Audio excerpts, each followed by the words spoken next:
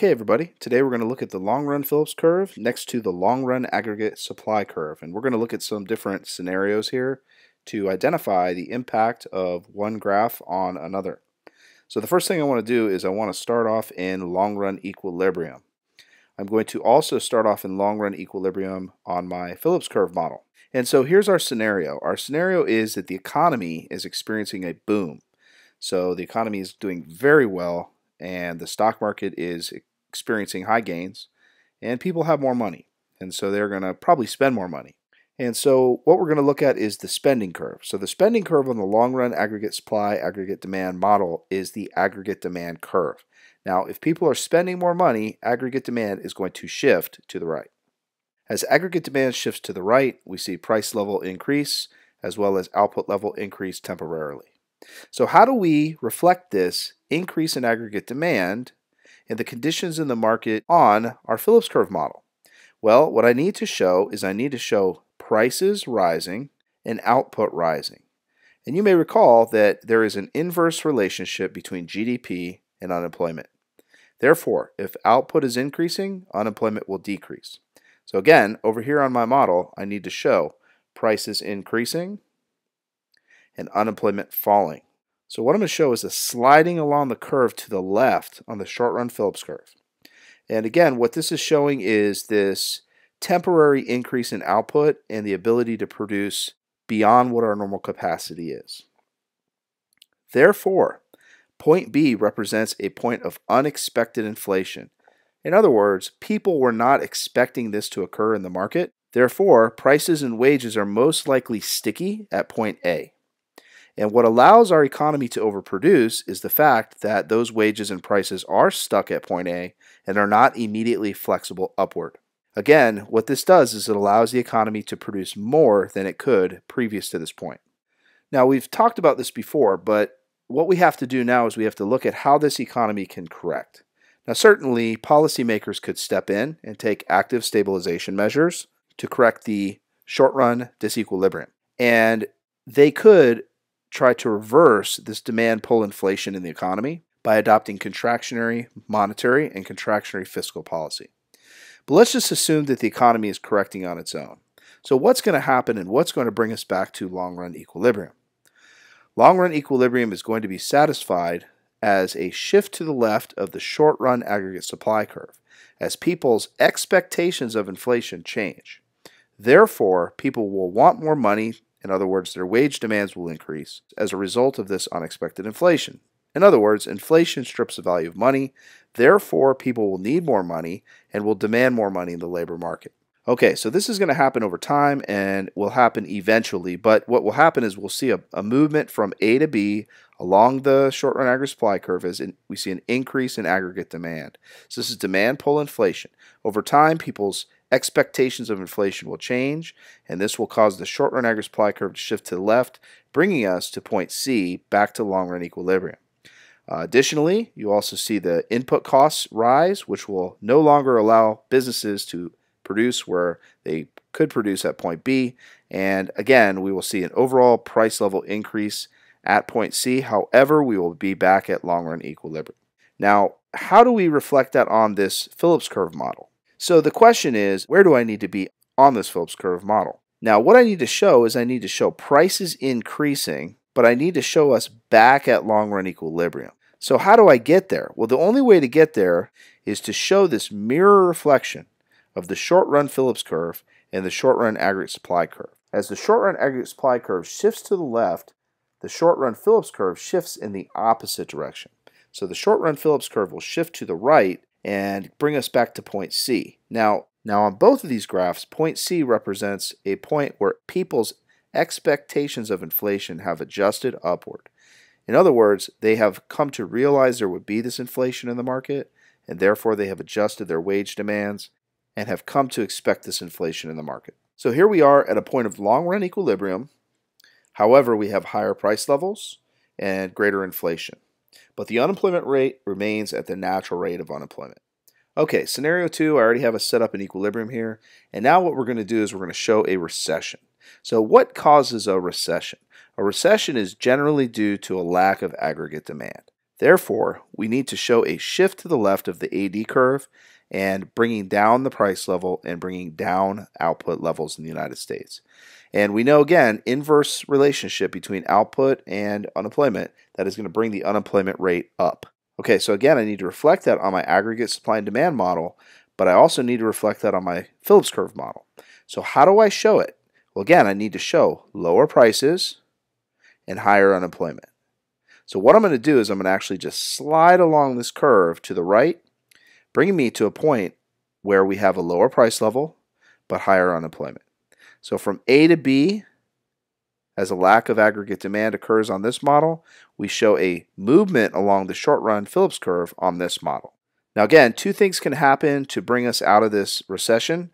Policymakers can step in and take action to adjust the economy from disequilibrium back to long run, or this economy can just self-correct. So we're going to assume it self-corrects. What's going to happen eventually if this recession lags on long enough is that people will begin to accept the lower inflationary conditions, and therefore they will be willing to accept lower wages as their expectation of inflation adjusts downward. Additionally, input costs, so I'm running a pizza place, dough is now cheaper as wheat costs are cheaper in the global market, have come down. And so what this does is allows me to buy more dough, subsequently I can make more pizza. So I can hire more workers, I can make more pizza, and my short run aggregate supply curve will shift to the right, bringing me back to long run equilibrium. Albeit at lower price levels, but back at long run equilibrium. Now how do I show that on the Phillips curve model? So I need to show lower prices and lower unemployment. So how do I do that? Well, in order to satisfy this logic on the aggregate supply and aggregate demand model, I have to take, again, a lower price level while simultaneously showing a lower unemployment rate. And the only way to get there is to shift my short run Phillips curve. So my SRPC is going to shift to the left, bringing down the price level and bringing down the unemployment rate. And again, when you look at these two graphs side by side, the short run Phillips curve is a mirror reflection of the short run aggregate supply curve. Therefore, if the short run aggregate supply curve shifts in one direction, the SRPC will shift in the other direction. Okay, so here we go. Scenario 3, the government adopts expansionary fiscal policy because of political pressure, and in order to do this, they cut taxes. So what they're going to do is they're going to cut taxes to give people more money to spend, and what I want to do is show how this will adjust both on the aggregate supply and aggregate demand model as well as the Phillips curve model. Okay, so if the government is giving people more money to spend, that is consumers and businesses, and then they go out and spend, that is going to shift the aggregate demand curve to the right. So the AD curve is going to shift to the right, and if we look at our SRPC, LRPC model, a shift to the right of aggregate demand will cause movement along the SRPC to the left. So what am I showing? I'm showing these higher prices and an increase in output levels as we see demand pull inflation provide the ability to produce more temporarily. So from A to B, we're seeing that increase in output temporarily. Over here on the short run Phillips curve, long run Phillips curve model, we see again that increase in prices. So I'm satisfying that from A to B, as well as a reduction in the unemployment rate as GDP increases. Now to fix this problem of inflation, the government decides to raise taxes. And so they're going to raise taxes back to their normal rate. And what that's going to do is that's going to slow down spending, shifting the AD curve back to the left. Now all I have to do over here is now slide back along the curve from B to A, and that brings me back to long run equilibrium. Again, the important thing to identify with both of these graphs is how one graph impacts the other graph, or at least correlates to the other graph. If we see a shift in aggregate demand, that's going to cause movement along the SRPC. If we see a shift in the SRAS curve, we see a shift in the opposite direction of the SRPC. Scenario 4, the economy is in long run equilibrium. And now there is an embargo placed on the United States by OPEC nations. This is a classic supply shock example. Now what is going to happen here is the short run aggregate supply curve, the SRAS, is going to shift to the left. And as the SRAS shifts to the left, this brings us to a point of higher prices, yet lower output. And what that is called is stagflation, or cost push inflation. So here we have a scenario of stagflation where prices are higher and output is down. And if output is down, then unemployment is up. So going over here to my Phillips curve model, I need to show that. Now we've talked about how the SRPC is a mirror reflection of the SRAS curve. So SRAS went to the left or shifted to the left, SRPC has to shift to the right. But here's the tricky thing. Where do I want my bullet point?